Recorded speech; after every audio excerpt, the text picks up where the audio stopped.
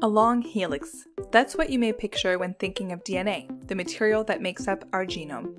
But in reality, it's more like a big bowl of spaghetti, with chromosomes stretched out and tangled together. Scientists are coming to realize that the strands are not arranged randomly, but instead are actually organized in important ways and can even help determine if a cell becomes a muscle or a brain cell. Researchers in the laboratory of Rajan Jain and Kiran Musunuru at the University of Pennsylvania have been exploring this intriguing connection between the 3D organization of the genome and the identity of a cell. They and other groups have seen that certain areas of the genome form contacts with the nuclear lamina, a structure at the outer edge of the nucleus.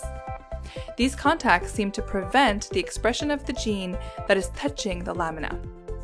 The scientists wanted to figure out whether the contacts between the DNA and the lamina are different across different types of cells, and whether these contacts contribute to identity.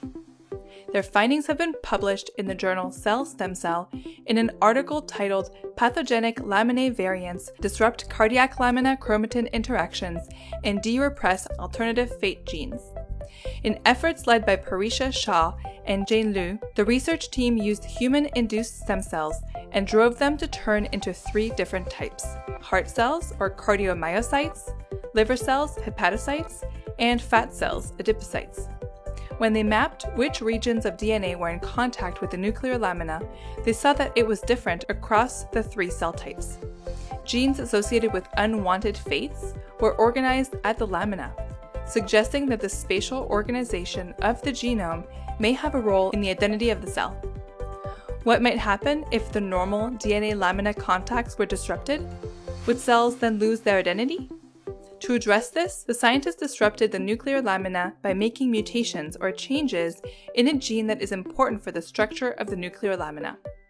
The particular mutations they chose occur in people who have a certain type of cardiomyopathy or heart disease. The mutations disrupted several features of the heart cells. First, they impaired their function, similar to what is seen in patients. Next, the group found that mutations disrupted the contacts between the genome and the nuclear lamina in a very specific, almost predictable way. And the cardiomyocytes started to express nerve cell genes. By contrast, the liver and fat cells were largely unaffected by the mutations, both in terms of function and when looking at the genome-lamina interactions. These findings show that the interactions between the genome and the lamina can be specific and are very important for maintaining a cell's identity, since disrupting those domains in heart cells leads to altered gene expression and cell function. The team was also able to model a human disease called laminae cardiomyopathy with their system. People with the particular mutations that were studied have dysfunctional hearts and often need transplants. Continued work with these cells can increase our understanding of how the genomic architecture shapes cell fate, and how the mutations lead to this disease, which can then inform the development of new and better treatments.